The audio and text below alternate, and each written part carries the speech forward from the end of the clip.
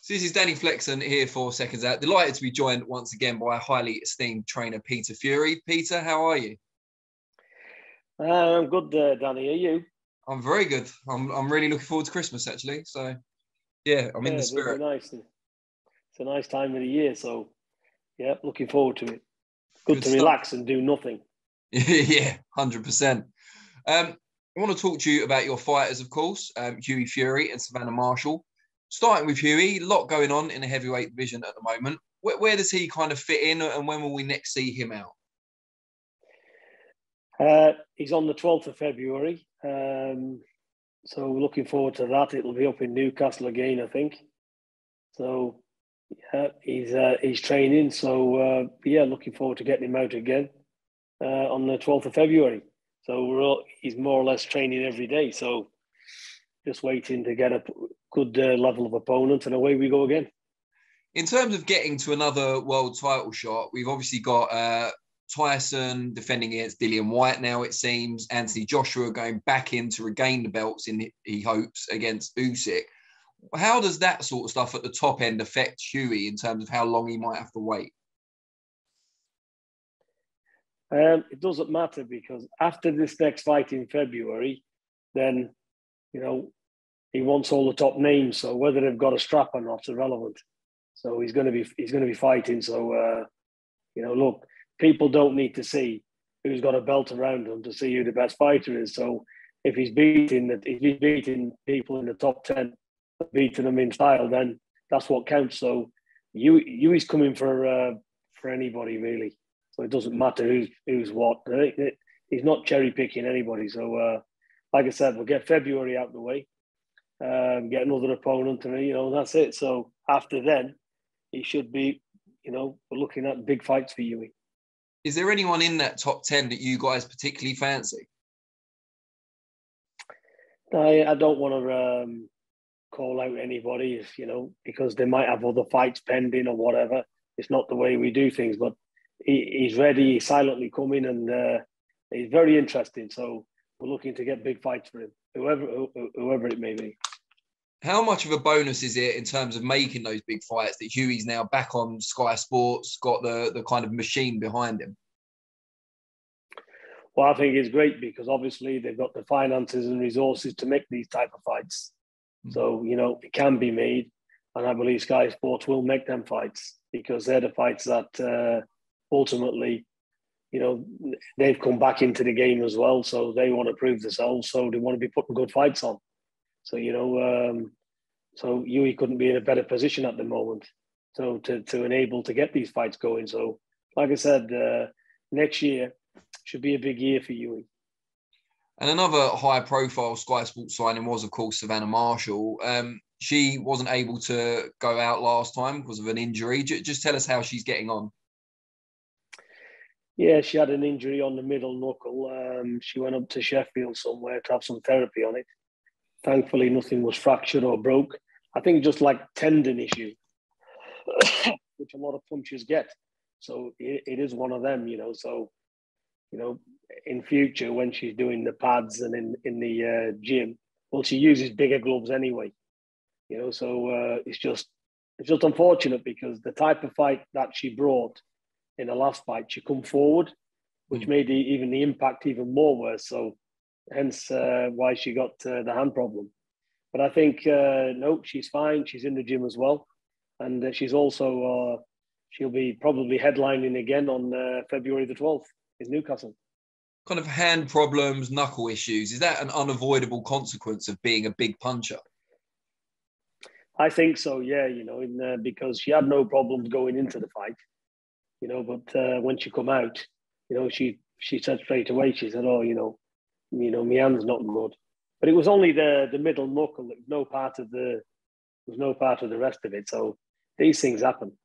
I think it was more or less bad bruising, and maybe the tendons injured a little bit, but you know, she's had some therapy on it, and she's back to normal. Is Clarissa Shields, Savannah's longtime rival, is she going to be on that February the 12th card, as far as you're aware? Yeah, I'm not quite sure, but we would hope so. Because I know she was due to fight in December, or I'm reading all different reports. I don't really get that much into what's going on behind the scenes, but I'm more or less concentrated on my own fighters. But she should be, and then after that, it's the big one. So they're on a collision course, and it's got to happen next year. So I'm hoping that she is on the February 12th with Savannah, and that's it. And it's all systems go for the big one. Now, I did want to ask you about something outside of your stable, and that's the future or immediate future for Anthony Joshua. Before I talk to you about the training situation, what chance do you give Joshua in the rematch with Usyk? I give every heavyweight every chance because, let's not forget, people will easily pull Joshua apart. He lost this, he lost that. When you're fighting, high, one of the best fighters in the world in Usyk, which I've always said he is. Forget what other people say. He's small, he's this, he's that. He's not any of that. It's not changed. If you look what I said before the fight, I've always highly regarded Usyk because 300 and something amateur fights, Olympic gold medalist, cruiserweight unified champion, jumped up to heavyweight. He's a serious boxer, serious fighter. And the thing is as well, Danny, he's got a good chin. So it makes it even more harder because this is a guy that can genuinely fight.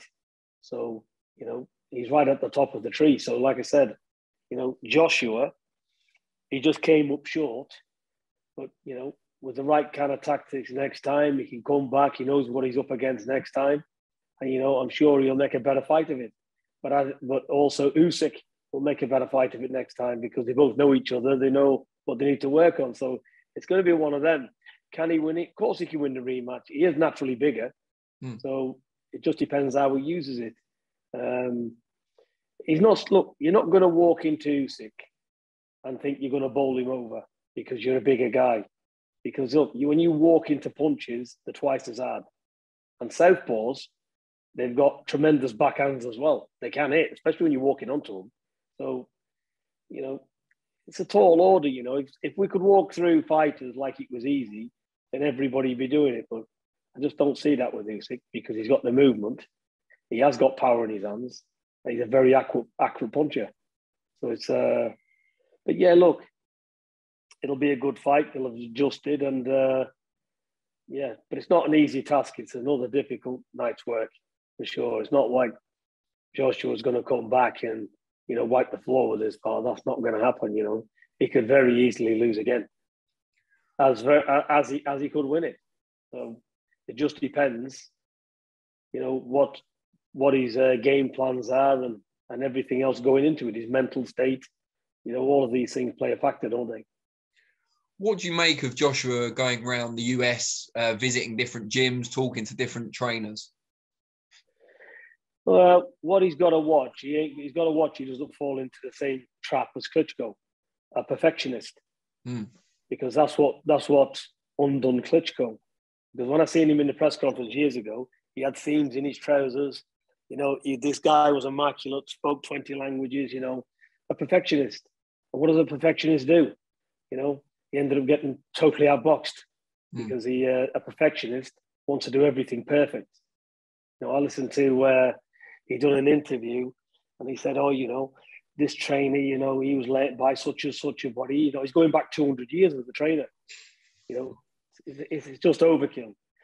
You know what it is? I think you can overthink this job and ultimately you can have the best trainers in the world. They're there to guide you. But it's what's in your DNA at the end of the day. When you're in there and that man's as good as you, then listen, you got to bite down on that gum shield, and it's who's got the most bollocks at the end of the day. Excuse my French. Because listen, it's a fight. So get stuck in and rip in, big heavyweight, can hit like a hammer, yeah? Get them chops home. So he's got to be careful of being too much of a perfectionist. He's complete undoing, He's got to basically, in my language, get in there, don't give a fuck and have a fight, mate. My boxing ain't working, nail me out to the canvas. You know, get in there, have a fight, go out on your back, forget points. I'd rather get KO'd flat out than lose on points. That's the way he's got to look at it. Goes with that attitude, he'll do well. And that what I'm telling him to do there through yourself is better than any trainer on the planet can give him, because that's it. You can work on all the technique you want. What it comes down to is that the right game plans, and being prepared if all else fails to do what you need to do. Now, I have to ask before we round off this subject, if he came to you, gave you a call, visited you and said, Peter, I need your help. I don't know how to win this rematch. Will you train me for it? Would you be at all open to it, or are you too busy with what you've got? I'm not interested because I'm not a prostitute. I'm not a fame seeker. Yeah. I don't need money from boxing. Yeah. So I'm not a hooker that's dying for a payday.